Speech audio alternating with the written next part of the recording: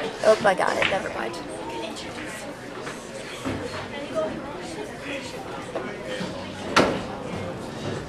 Hey guys! Can everyone hear me okay? Yeah. Okay, cool. I'm Shannon. I'm the president of the To Write Love on Our Arms U chapter here on campus. Thank you guys all for coming out. This is a great turnout.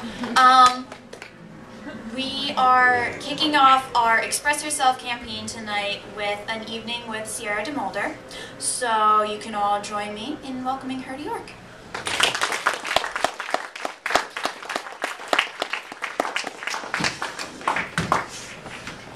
Hi, my name is DeMulder. Hello.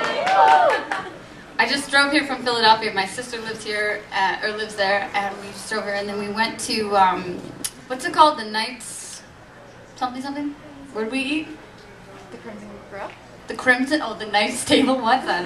The Crimson Grill, yeah, we just ate there really fast, so I'm very full. I'm gonna just get going. Thanks for being here. How many people here have ever heard of pro-anorexia? A couple people? Yeah, actually more than most people. So we know what anorexia is, or bulimia, eating disorders, and pro-anorexia is actually a movement that started in the early 2000s, mostly, unfortunately, with young women. Basically, it is the support and promotion of an eating disorder as a lifestyle choice. Often there are online communities that provide tips and encouragement and affectionately refer to themselves as Anna. So I'd like to say before I do this, if you take anything from my set tonight, whatever you think is wrong with your body isn't. And that's basically all.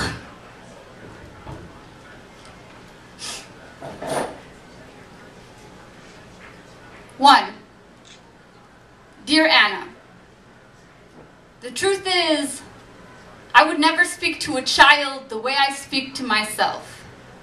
I would never tell a 4-year-old that she is fat, that no one will love her. Anna, picture yourself as a little girl. 2, there is nothing empowering about lessening yourself. You are a vanishing act, your body the magic hat pulling out nothing, your body is a clothing rack. Your body is my favorite sweater shrunk in the dryer.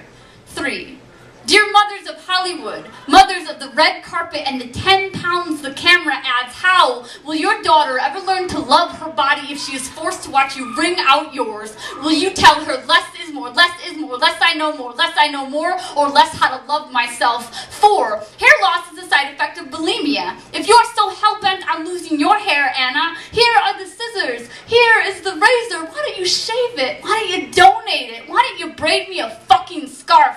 5, you are a beautiful martyr. You are a knuckle-kissing saint. You are a mother bird, and we are all your children, and we are all so hungry. We want to see a staircase around your lungs. We want to hang ornaments from your collarbone. We want nothing to do with your softness. 6, they don't show big girls in the magazines like they are afraid to show men what childbirth looks like. It is too real. It is too bloody. 7, dear first world, what a privilege it is to hate our bodies, to suffocate in skin, or to shuck ourselves from the inside out. We can afford to eat too much or too little. No leftovers, no leftovers, no I left over. Know that I left over, know that I love what is left of me. 8, dear Anna, when your loved ones carry your coffin, will they doubt, is there a body in there? Like an empty suitcase, a silent instrument. 9, I too have pulled at my torso. I too have imagined hemming my body, folding it in on itself. I suck it in, I turn off the light before I let him love me. 10, Anna, picture yourself as a little girl. Now tell her she is not good enough. Tell her she is ugly. When she comes to you hungry, do not feed her. 11, your body is not a temple. Your body is the house you grew up in. How dare you try to burn it to the ground? How dare you think you are anything but gorgeous? You are bigger than this. You are bigger than this. 12, dear Anna, you are swallowing yourself. Your voice is so small.